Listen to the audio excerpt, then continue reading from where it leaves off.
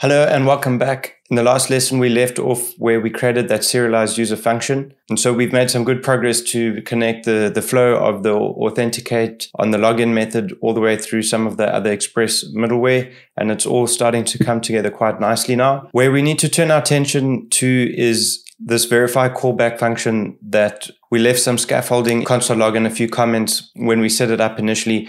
We really need to now take a look and see what is required for us to do in this verify callback in order to make the authenticate flow work in the way that we do want it to. And this is like the part where we need to actually do the actual database checks and the security to see if the incoming user is actually correct. So if we head on over to Visual Studio Code and we take a quick look at where we left this passport.use function a few lessons back. Just as a quick reminder, this is the verify callback function, and the arguments that are coming in here is the request, the username, and the password. And there's also this done callback that we can make use of to notify the passport.authenticate that's on the login that we've done the checks and we've returned the information that it will need to continue its work that it's doing. And to get started, the first thing I want to do here is just add some extra information into this console log here, and I'm just going to simply JSON stringify the username. I think that'll be useful to see what's coming in there. I'm going to remove this comment that we've originally left there from the previous lesson. Now, the very next thing we want to do here is, as we receive the incoming username, we want to search our database to see if that username that's been sent from the request is actually matched, and that username that is sent through is actually a real user in our database. And just as a quick reminder, even though this is called username, and that's the standard for Passport Local, it's just the naming convention they followed. For us, the way that we've designed our database, we're actually going to be searching by email. So username and email are kind of the same thing in our context. If we just take a close look at our DB class that we created in module 4, we have this find by email static method here, which takes in an email and then searches the records for any matches and then returns the user if there is a match. Otherwise, it returns false. So let's implement this first check. And the first thing we need to do at the top of the file is require in our database class. So we'll do that from the lib folder, and there's that DB file that we can import. And once that's imported, we can then do our check. We can invoke that find by email function. We're going to do this by setting up a variable called user. So we'll say let user, and then we'll reference the DB find by email. We're just going to pass in that username that comes from the arguments in this callback and pipe that into the find by email. And then we're either going to get a user object that exists or a false value over here. And if we do get a false value here, it means that the database doesn't contain an email address or user with the specified username that's coming in.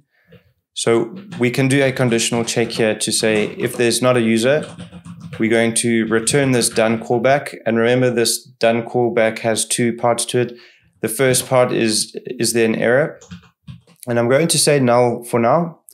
We'll get to this in a moment. And then for the user, we're just going to pass in false so that it's a negative value. If we make it past this conditional check, then the next step is going to do the work to check the password and validate that the passwords match. Before we do that, let's just make sure our server's running, and let's just do a quick test to see what's happening here. In order to do a quick test and see if this find by email is working correctly, let's just place a console log here, and we'll say user from DB, and then we'll just pass in a JSON stringified version of the user.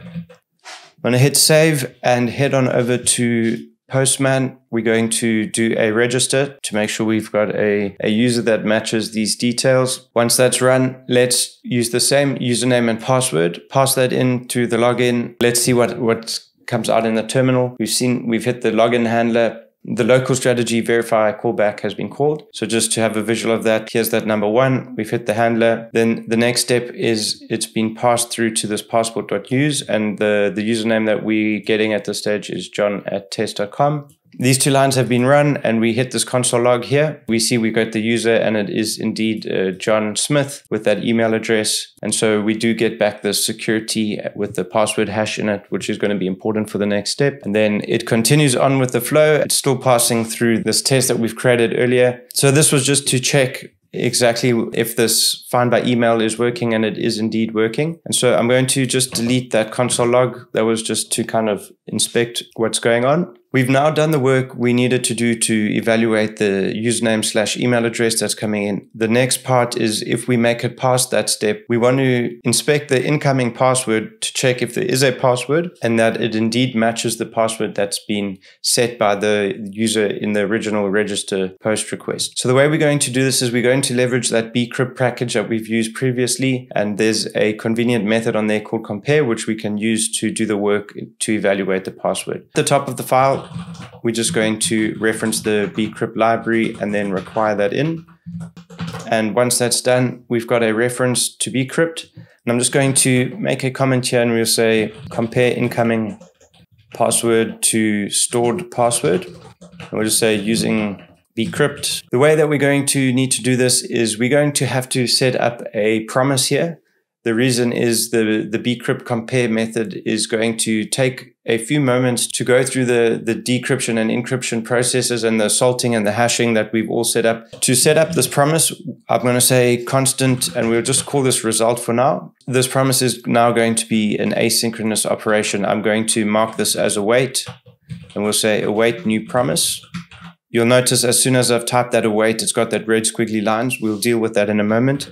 But this promise will take in a callback, and the two arguments will be, we'll have the resolve and reject, which we can then do some handling in the body of this callback function. But let's just take a moment to deal with this await problem that we have here. Because we're calling the await, we're obviously going to need to mark this whole callback as asynchronous. By using that async keyword in the beginning of the function here, it's going to deal with that problem. Now we can safely use the await keyword here to set up our promise. In the body of this callback function of the promise, this is where we're going to do the work to set up that bcrypt comparison. We do this by referencing bcrypt. We'll start typing out compare, and you'll see that we can use IntelliSense just to auto-populate that method. If we just hover over it for now, we'll see that it takes in these two arguments, data and encrypted. So the first argument there, data, is going to be the incoming password string literal from the request. The second one is going to be the password hash that's stored on the user. So we'll open up our parentheses there. And so the first argument we're going to pass in is going to be the actual password that's coming in from the request. That's the value here that we get from this verify callback arguments. So we'll pass that in as the first parameter over here. And the next value is going to be the already encrypted or the hashed password. And we'll get that from the user security password hash.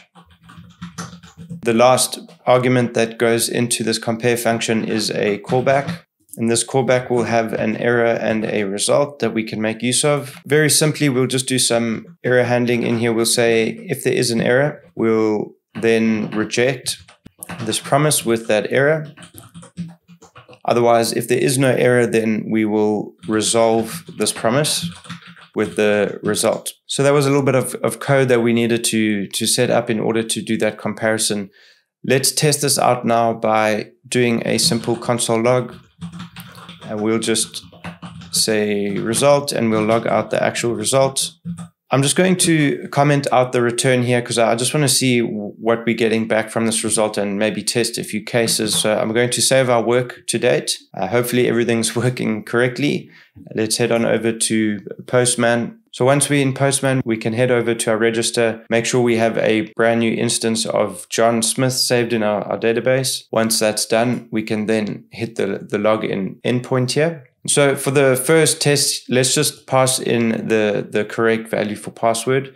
I'm going to hit send. And then you see we've got that hanging request because we're not returning anything back to the authenticate function. But this just gives us an opportunity to inspect what's going on. We see we've hit the login handler. Number two, we've hit this local strategy verify, the username that's coming in. We've searched the database for that user, all looking good. The result that we get back here is a Boolean value true. This just confirms to us that the code that we've set up to compare the two passwords is working correctly and as expected. Out of interest's sake, let's test a case where we send in an incorrect password just to see what's going to happen to this result. We head on over to Postman. I'm just going to cancel that request. We can run another register just to ensure we have a brand new instance of John Smith. And let's run this login again. This time I'm just going to put a string in here and we're going to say incorrect password just so we make it clear that this is the incorrect password that's being passed in, and then I'm going to hit send. We still get that hanging request as expected. However, if we take a look at the flow of our code, number one, we've hit that login handler in the router. The control's been passed back to this verify callback. We've checked our user. We've done the comparison, but in this case, the result is false. So we get back that Boolean value of false. And so now we have a way to conditionally handle the flow of this authentication. And if we have a true value from the password comparison, means the email password is correct, we can now continue authenticating our user. If anything went wrong here, we need to now handle the case. So if something went wrong with the email address, we're going to return over here. And if we continue with the correct email address and a correct password, we can continue the flow and say everything's working fine. But if we have a correct email address, incorrect password, then we need to handle that, kind of end this authentication flow, saying that the credentials provided or some type of message saying the user is not authorized to continue. We've done quite a bit of work to get it to this point. Let's just take a quick break here. In the very next lesson, we'll continue wiring this up. There's a bit of work to do in the verify callback as well as back in the router. So I'll see you on over in the next lesson. Cheers for now.